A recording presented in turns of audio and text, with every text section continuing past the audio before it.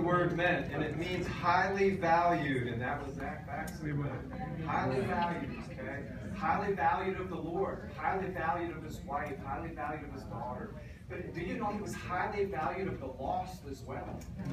Because the lost would come up and chat with Zach, okay? He would come up and spend time with Zach. He was highly valued, all right? Precious in the sight, okay? Zach had some sight issues, if I remember correctly, right? He did. And I would keep losing my backpack on the streets. I said, Zach, keep your eye on. He said, I am, my glass one. And he would never, my backpack would be stolen and stuff. Sight of who? The Lord. The Lord's always looking at us, okay? Always checking us out. But precious in the sight of the Lord is the what? Death. Death of one of his what? Saints. Okay? So death. Remember, death in the Bible.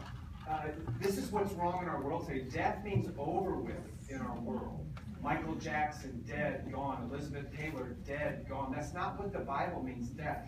Death, all it means is opening up the door to the other side. It's all death is in the Bible. Matter of fact, in the King James Bible, it uses the word asleep many times for death. I think it's a great word for death, because if you're asleep, you eventually what? Wake up. Wake up. And when you wake up in the sight of who? The Lord himself, right? So here's Zach, who had a few eye issues, right? But now Zach's seeing time precious in the sight of the Lord is Zach. Yeah. But now precious in the sight of Zach is who? The Lord. He can finally see him face to face. Okay, we got to get out of this body to get where we want to go, to be face to face with the Lord Jesus Christ, and do that. Okay. I always, John and I were just talking that. And Chris, that one of the things we loved about Zach was just his encouragement. He was such an encourager. And how many times I had a phone message left on my cell phone? Mark, Wednesday night, Phillips Arena, okay? You're going to be there, okay? Yeah. So it's okay, okay? And sometimes I wouldn't be there. I'd travel out and speak and preach and stuff and just get tired. And he'd just leave, Mark, Saturday, 7 p.m., okay? Got a bunch of motorcycle stuff going down there, okay? Georgia, no? Okay, going to be there, okay? And he always these messages, and so when he see me on the streets, haven't seen you in a while, Mark, he was always just gently pushing me. Stay out there, Mark. Keep out there, Mark. Doesn't matter if you travel and preach for the Lord Jesus Christ. You need to be on the streets, Mark. It's where you belong, Mark. Just out there telling people about Jesus Christ. Always was a big encourager for me to do that. I'm very, very thankful for that. I always like to play with people's names. I was a school teacher, so I always play with my student name. With Zach, I always played, I always add extra letters to people's names. But I don't call him Zachary or Zacharias all the time. But one time he was walking up towards me at Phillips Arena. We were standing there handing tracks out. He was walking up to me, and he was coming up to me, and I said, Stick Man. And, because he had that stick. And I just called him Stick Man, okay? And so he laughed. So one night we're out there, and the policeman standing next to us, Micah, that Zach has witnessed to and I've witnessed to, and here comes Zach. I said, Stick Man, where have you been? All of a sudden, Micah started laughing, okay? I started laughing, Zach started laughing. Stick Man stuck with Zach for the last maybe year of his life. He Stick Man to us. He had that stick. My mom always told me, be nice to people with sticks. I like that. If their trouble's going to come, okay? But now, the next time in Phillips Arena, I get to look at the police officer, Micah, until the Stick Man's passed away. Okay? And I'm going to say to Micah, what is holding you back from being born again and saved? Because you will never see Zach again. You will never see the Lord Jesus Christ if you don't get born again and saved. Okay? He gives us some right answer, kind of playing the game. It's no game once you meet the Lord Jesus Christ. Is that right? That's right, okay? And then the last thing for you, I wrote a book called Paradise. Anybody read this book? You read it? Okay. In the book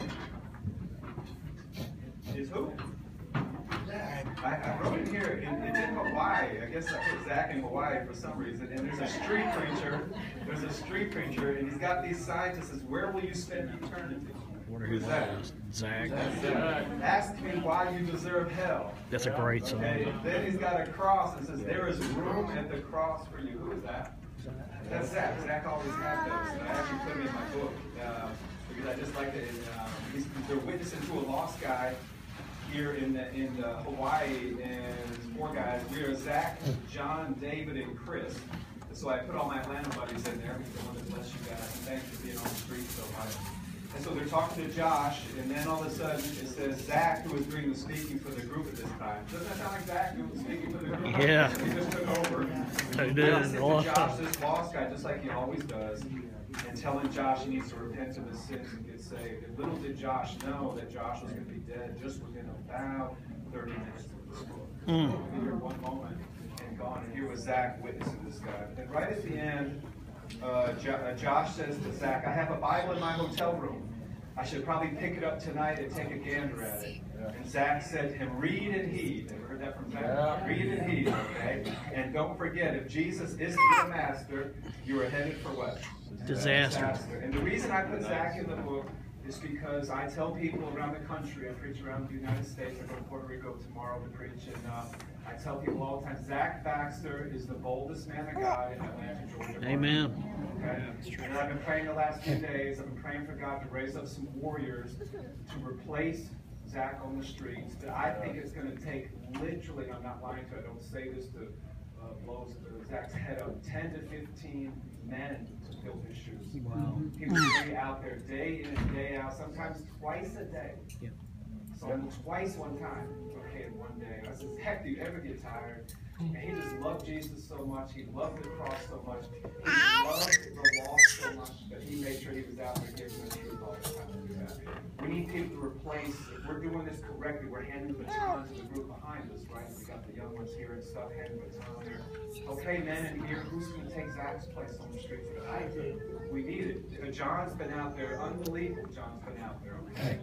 John doesn't have a house, but John's got a house in heaven, okay, for all the people and what he's done for Lord Jesus Christ. But we need another and another and another. And the best way to honor Zach, go talk to a lost person about Jesus Christ.